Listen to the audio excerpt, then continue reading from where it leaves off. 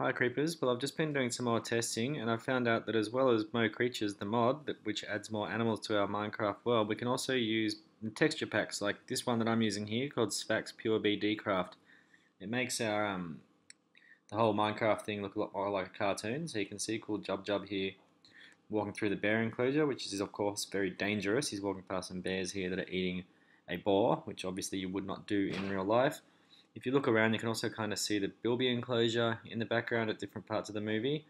And over the next couple of weeks, while we're recording our videos, you guys could probably try to find some resource packs for yourself that look cool, make the Minecraft world look the way that you would want it to look, and we can add them onto my Mac and get the recordings done in a way that makes them look even cooler.